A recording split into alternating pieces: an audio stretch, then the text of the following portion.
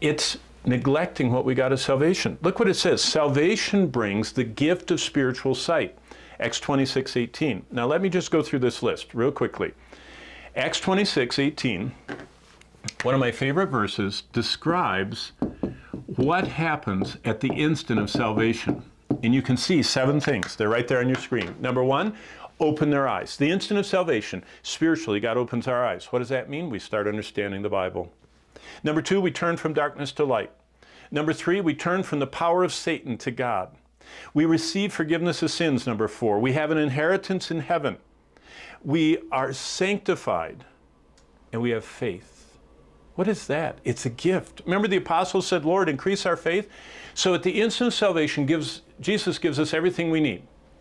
He lets us see we no longer love darkness, we want the light, we're set free from Satan's power, we know we're forever forgiven, we have our eternal inheritance in heaven, we want to be useful to Him, and we're growing in faith. That's salvation. But what happens? Materialism slowly undoes the work of salvation. It blinds us to seeing Christ. It blinds us to knowing our inheritance is in heaven. And it keeps us from actually seeing Christ in His Word. I'd like to tell you a quick story about someone who was blind, and then the Lord opened their eyes. It's one of the most fascinating stories that I've heard.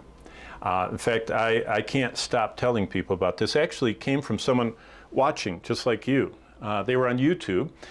They told me that they are 60 years old. They live in London. They were traveling on the subway. In fact, the slide says, a 60-year-old weekender on the London Tube or subway. And I was trying to read on there what a weekender was. And finally, I got down there. I found out this is a person that lived for concerts. And they were 60 years old. So they had been going to concerts for like 45 years. In Britain. I mean, they had seen from the Beatles through all the groups since. They had gone to their concerts. And they said that they lived the normal life of the weekenders. They'd get as high as they could get, as drunk as they could get. It was a woman. She said she always tried to find the guy that couldn't resist her. And she just kind of lived life to the fullest that she could in sin every weekend. And she said she was 60 years old, coming home from a concert at 60, and she said she felt so empty, so purposeless, that she typed onto her smartphone, hope. And guess what came up? I thank the Lord that somehow the algorithm of Google put the YouTube video, Season of Hope. It was a Christmas concert at Calvary Bible Church, where I served for many years. And it was on YouTube, and she got that video, and she turned her phone and really got into it. And I was talking about hopelessness, and only Christ could open your eyes. And I said, if you would like hope today, bow your head. And she said, wearing her earbuds, riding the subway, she bowed her head. Now, you know, nobody watches you on the subway anyway, so she was fine.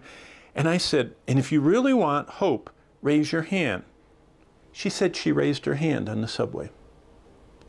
Now, maybe someone noticed that, I don't know. And she asked Jesus Christ to do what He promised He would do, ride in that subway. Well, I got that email 6 months after she was on the subway. And she said to me, I want you to know, 6 months ago I was riding the subway. 6 months ago I watched that YouTube clip that was a few minutes long about Season of Hope. And she said, you said bow your head, you said pray, I raised my hand.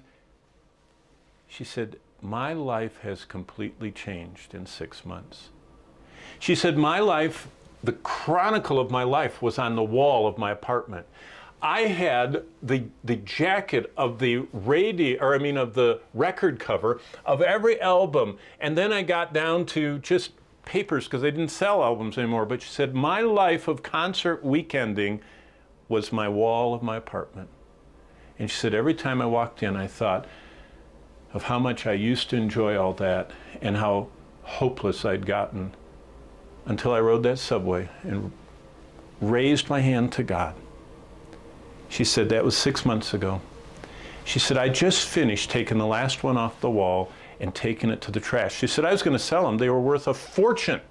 But she said, I listened to more YouTube videos and found out in Acts 19 that the Christians there burned all the things that reminded them of the devil. So she said, I couldn't burn anything here in London. So she said, I just put them into the trash dumpster. She said, God opened my eyes. Did you know that's what happens the instant of all of our salvation?